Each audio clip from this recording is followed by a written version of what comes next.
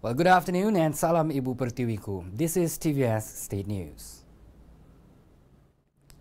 The Sarawak government is serious about the coronavirus outbreak and is currently preparing to assist the Malaysian Ministry of Health and related agencies to prevent it from spreading.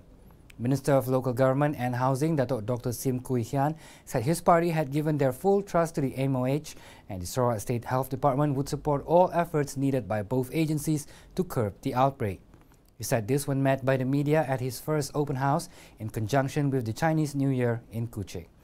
Dr. Sim explained that the issue of coronavirus outbreaks is under the responsibility of the MOH at the federal level, and he believes the federal government will take precautions, including conducting health screenings at all entrances. According to him, the coronavirus is also part of the family outbreak of severe acute respiratory syndrome, SARS virus, which has a similar symptom. Therefore, he said those who have just returned from mainland China are advised to do a checkup at a nearby clinic or hospital if they have symptoms such as fever. Meanwhile, at the same open house today, Tourism, Arts and Culture Minister Dato' Abdul Karim Rahman Hamzah is mulling the possibility of postponing a Memorandum of Understanding signing ceremony in Hainan, China.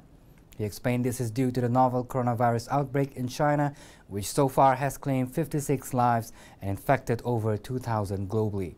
Abdul Karim said the state tourism delegation, together with ATS Global Travel and Charter ATS, were scheduled to depart to Hainan for the MOU with Hainan Airlines as part of its ongoing efforts to develop Sarawak's tourism sector and improve air connectivity.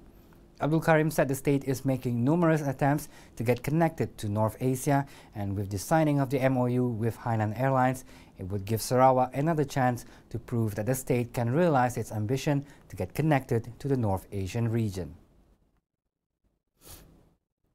Well, that's all the news updates for now, but stay tuned for more. I'm Razi Ahmad for TV Sarawak, signing off.